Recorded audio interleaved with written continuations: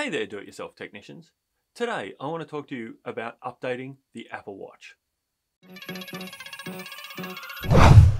I have an older Apple Watch 3 that the family bought me for my birthday last year. As a first real smartwatch, I didn't want to go over the top and spend a heap of money. So we bought the base model. At the time, the 5 was out, and it turns out the 6 was just around the corner. But Apple was still selling the Apple Watch 3 at a fairly reasonable $350 for the GPS-only model.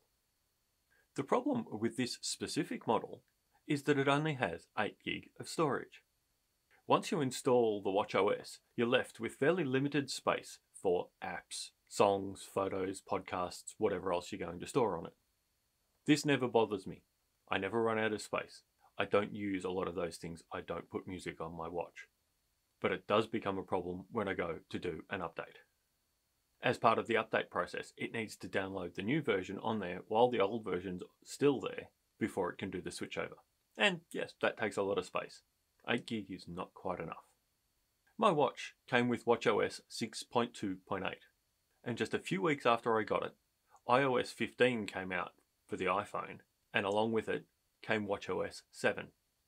It was a major update, and I was really excited to install it. What I wasn't excited about was the process that I had to go through in the end to do it. Even after I stripped off everything that I'd put on the watch, all the apps, everything, there still wasn't enough space to install the update. I thought I was doomed. But then I did a bit of research and found some articles explaining that many people were having the problem, and there was a solution, but it was painful. You have to back up the watch, unpair it from the phone, wiping it clean, then install the update, and then restore your backup back to the watch. A process that was time-consuming and fiddly, and I'm pretty sure I mucked it up at least twice. But as I said, I wasn't the only one feeling it. Lots of sites were coming out with various tips, tricks, and ideas to get around the problem. But most of them boiled down to back it up, wipe it, set it up as a new watch, update it, and then restore the backup. This week, I updated my phone to iOS 15, and then my watch said, "Oh, you've got an update to WatchOS 8. And no, you can't do it. There's not enough space. I cried a little inside and prepared myself for the upgrade process. And in the process, I decided to capture and document everything that happened so that I could have a good long whinge to you here about how bad the process was. And then it just worked. I mean, the process did take a very long time to download everything to the phone, then transfer it to the watch, verify it, and install it. And by a long time, I mean a really long time. Because I was stopping and taking screenshots all the time, it felt even longer. If I just put the watch and the phone away and let them do it, it probably wouldn't have been quite so bad. The thing is, I was waiting for it to say, "Nope, you can't do it," again. And at that point, I knew I'd have to start over. But it didn't happen that way. It was working away for ages on the phone, downloading the update from Apple and then uploading it back to the phone. Then, at one stage, I looked down at the watch on my desk and it had rebooted. It's worth noting that the scratches that you can see on the screen of my watch here are actually on a screen protector. I really recommend a screen protector for the Apple Watch. They work really well. You can buy them quite cheaply up here on eBay. Then all of a sudden it was sitting there and it looked like it was doing the update.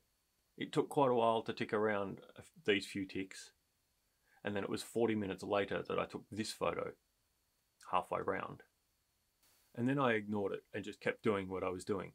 And all of a sudden I looked down 40 odd minutes later and it's just sitting there on the normal charge screen. I double checked and woohoo, it had updated. WatchOS 8.0.1. Amazing. The whole process had taken close to 3.5 hours, but it was done without any real involvement from me. I'm not sure what Apple have done. Maybe they put some sort of routine in there that cleans the watch up better first. Or maybe it transparently does a backup, wipes it, upgrades the WatchOS, and then restores your backup. That would explain the length of time it took. But whatever it is they've done, I'm really grateful. And I'm doubly grateful because it's a 3 or 4 year old product and Apple's not usually that good at supporting older devices. they prefer you bought a new one. I do suspect now that it's running the newer version that the watch is processing just a little bit slower. But then it's got a bit more functionality, so that's a trade-off that I'd kind of expect. It's certainly still perfectly workable. I also suspect that this will be the last version of WatchOS that will work with the Apple Watch Series 3. In a year's time, I'll be stuck with this same version or a slightly updated version. By then, Apple will probably be releasing the 8th generation Apple Watch, and it may actually be time for me to get a new one. Question of the day. Do you have a smartwatch? Do you keep it updated to the latest version of its software? Let me know in the comments down below. And if this video was useful, give it a thumbs up. Thank you so much. The Tech Doctor exists to help you become your own technician. Learn about the technology, protect yourself from the bad guys, and fix it when it breaks. If you're watching this on YouTube, there's some older videos you may not have seen before, here and here. And you can subscribe to the channel by clicking down here, or to our mailing list by clicking up here. Thank you so much for watching. Have a great day, and I'll see you on the next episode. Bye.